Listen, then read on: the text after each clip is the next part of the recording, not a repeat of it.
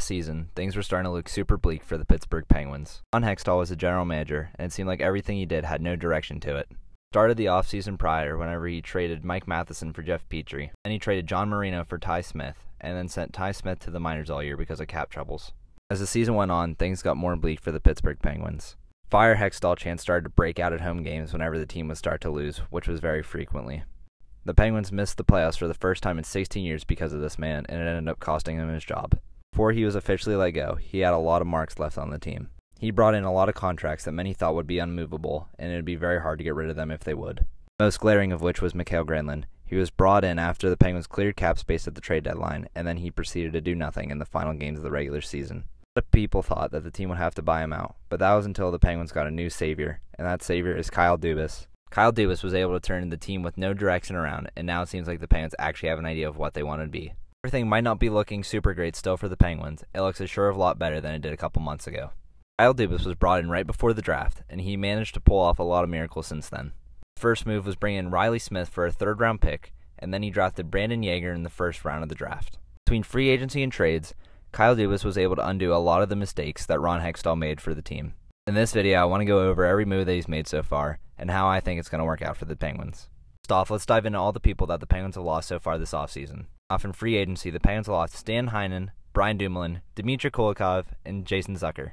Heinen started off great last season, but then cooled off and then didn't do much the rest of the regular season. Dumoulin was once a legend on this team, but as time's gone on, his body's given out on him and he's not the same as he was. It was time to move on from him. Kulikov was brought in at the trade deadline. He didn't really do much because he ended up getting injured very fast into his tenure with the Penguins, and then that was it. Losing Jason Zucker to the Coyotes kinda does hurt though. He was the heart and soul last year. At different points in the season when games weren't going well, Zucker was the one thing that kept beating for the team. He played electric every night and went on a very hot streak with goals towards the end of the year. I did agree with not giving him a lot of money or term because he is old and has trouble with injuries. But out of any players on this list, he will be the one that I miss watching the most. And more recently, in the Erik Karlsson trade, the Penguins lost Casey DeSmith, Mikael Granlund, Jeff Petrie, Nathan Legare, and Jan Rutta.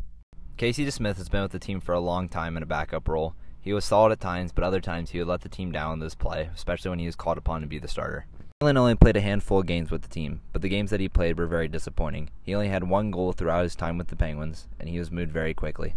Jeff Petrie also only played one season with the Penguins, and he was kind of disappointing for what they brought him in for. He did provide more offense than some of the other defensemen on the team, but what they brought him in for mainly was his physical play, and at times it really let us down. He did throw some big hits from time to time, but overall his physical play is not what they brought him in for. Legare is kind of one of those magic beam picks that the Penguins had. He was drafted in a lower round, but then he proceeded to do well initially once he was drafted, and then he got brought up to the AHL where he's kind of been struggling since. I think changing teams is the best thing for his career, and hopefully he can put it together because I was once very excited for him. Jan Rutta was brought in last offseason, and it was one of those things that Hextall did that kind of made you scratch your head. The Penguins didn't really need him, but he was supposed to be more solid defensively and could throw the body around. He ended up injured a lot of time with the Penguins and was disappointing in the games that he did play later in the year. But now on a brighter note, let's move to the people that the Penguins did add, because it's a lot better than this list.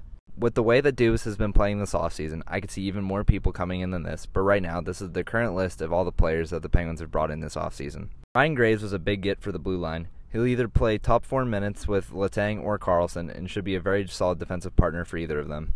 Matt Nieto is a solid depth signing, just there to provide depth for the team, something that they were lacking in the past couple years. Will Butcher had a very strong rookie season the other year with the New Jersey Devils, but after that he struggled to find a role within the league. If he can't find a role with the Penguins, hopefully he finds a role with the Wilkes-Barre Scranton Penguins and he can find his game down in the AHL. Riley Smith was exactly what the Penguins needed, especially after they decided to let go of Jason Zucker. He may be getting up there in age, but so is a lot of people on the team. He also has one more year left on his contract, so it's a very good get.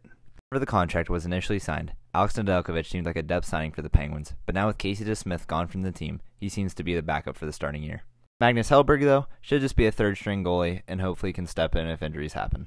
Lars Eller will probably take the third-line center role, and hopefully he does good. He's getting up there in age as well, but hopefully he's still solid defensively. Chari is a great get. Very good defensively, throws the body around, and is a very electric player. He's going to be a fan favorite here.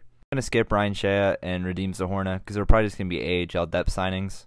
Andreas Johnsson is interesting because in Toronto he is very good, but in New Jersey he was not able to find the lineup very much, and then he was traded to San Jose where he kind of did a little bit better. Vinny Hinostroza has bounced around the league a little bit, but he seems to be very solid whenever he's called upon. He's probably just going to be a depth signing for the team, but if worse comes to worse, he can be called up into the top 6 to try and provide some offense.